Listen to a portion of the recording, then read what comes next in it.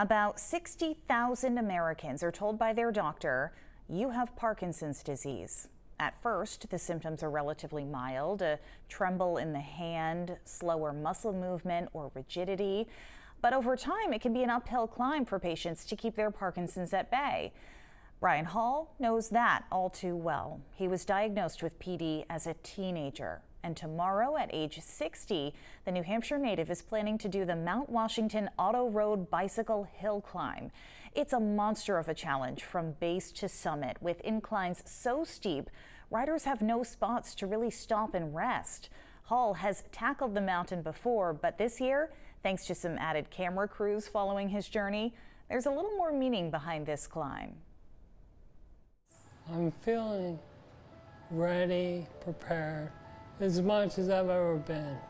But the mountain decides what weather you'll have that day, what you'll be facing. Doesn't matter really how much I prepare. The mountain's going to decide. Brian Hall will be one of hundreds taking on the intense challenge of cycling up Mount Washington, but likely the only cyclist with Parkinson's disease. If I only get 100 yards, it's 100 yards further than I would have got if I never went. You got it, brother! This will be Brian's third time taking part in the race, and he's hoping to finish it in under 2 hours. And as his disease has progressed over the years, his training for the race has gotten more intense. I had that goal 2019, and I really made an error in judgment. And I tried to summit without taking a stop. Parkinson said no way to that. I had the fatigue, I crushed my bike, I hurt my hip, screwed up my elbow, cracked a rib. It took me 3 hours to summit, by summit. While Brian cycles for himself, he also hopes to inspire others. In 2019, he wrote a book called Not Afraid to Fall, which most recently caught the attention of Giant Bicycles, which has now hired a company to make a documentary about Brian's journey and his summit.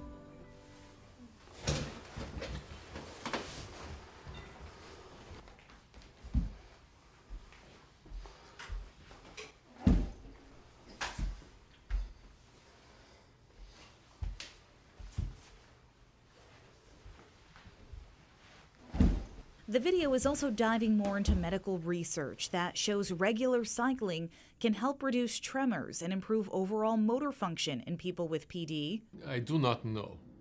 And I want to be here in front of the camera telling you I don't know. So in the absence of knowledge, I can throw thoughts around. Patients with advanced Parkinson's disease, once they are into a rhythm that is so characteristic of biking, and they are locked not into the power that they are getting out of the bike, but the rhythm that they are getting with the bike, that the symptoms actually alleviate. Brian was the first young person that I had ever talked to. They say there's always people with Parkinson's, but you don't ever see any young ones. Karen Rallis is Brian's fiancée and one of the many people inspired by his words. She's also been living with PD for 20 years, but she admits not in the same way Brian has. Brian, when we first met, he said, I forgave myself for having the disease. For being sick. You could feel how much that word grated on her. And it she just... Seem like, yeah, no. It didn't seem like he should have to forgive himself.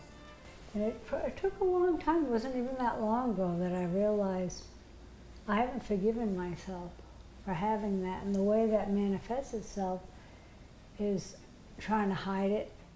I guess you feel like you don't want to be a burden to everyone else. That's probably a fear all of us have, that you want to end up being able to take care of yourself. But I've forgiven myself. Brian's story isn't just about the things he's done or is working to accomplish, it's his will to try. A story he says anyone can learn from. I think everyone has something in them that's valuable to share. That's all I really wanted to do. is maybe help someone else realize if they're hiding with their whatever they're trying to hide from in their life, they come to terms with it and face it, it'd be a good thing for them. Because I tried to hide this for too much of my life. Brian Hall will make the ascent up Mount Washington tomorrow morning along with hundreds of others. You'll want to get there early if you want to cheer those riders up the mountain. Best of luck to him. So inspiring.